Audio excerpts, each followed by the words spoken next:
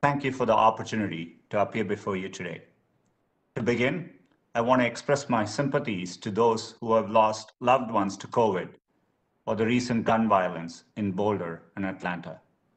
In difficult times, we are reminded of what connects us as Americans, the hope that we can make things better for our families and our communities. And we at Google are committed to that work. I joined Google because I believed the internet was the best way to bring the benefits of technology to more people. Over the past 3 decades, we have seen how it's inspired the best in society by expanding knowledge, powering businesses, and providing opportunities for discovery and connection. I'm proud that anyone can turn to Google for help, whether they are looking for vaccine information, learning new skills on YouTube, or using digital tools to grow their businesses.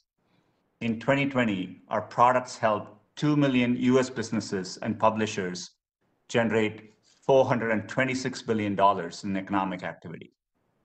We are energized by the opportunity to help people at scale and humbled by the responsibility that comes with it. Thousands of people at Google are focused on everything from cyber attacks to privacy to today's topic, misinformation. Our mission is to organize the world's information and make it universally accessible and useful. Core to while combating misinformation. It's a big challenge without easy answers.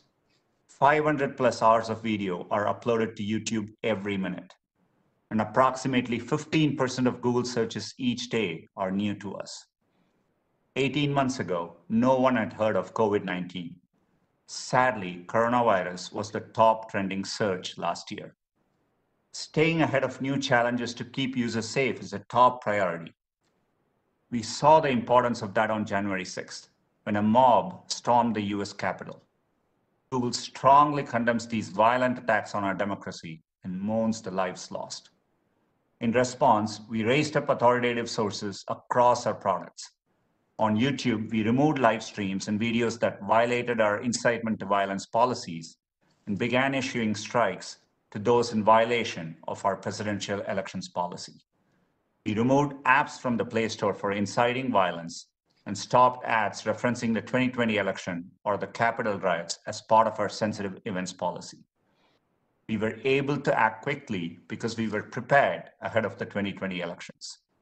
Our reminders of how to register and vote were viewed over 2 billion times.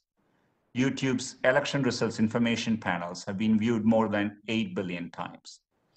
We also work to keep campaigns safe from cyber attacks and protect platforms from abuse. After the December 8th safe harbor deadline for states to certify elections, we removed content from YouTube that alleged widespread fraud changed the outcome of the election. This past year, we've also focused on providing quality information during the pandemic. Globally, we've committed over $550 million in ad grants for COVID-related PSAs to governments, health organizations, and nonprofits. On YouTube, our COVID information panels have been viewed over 400 billion times. We also removed 850,000 videos and blocked nearly 100 million COVID-related ads throughout 2020. Across all of this work, we strive to have transparent policies and enforce them without regard to politics or point of view. Our ability to provide a range of information and viewpoints, while also being able to remove misinformation, is possible only because of legal frameworks like Section 230. It's foundational to the open web, which has been a powerful force for good for so many. I look forward to sharing more about our approach today and working together to create a path forward for the web's next 3 decades. Thank you.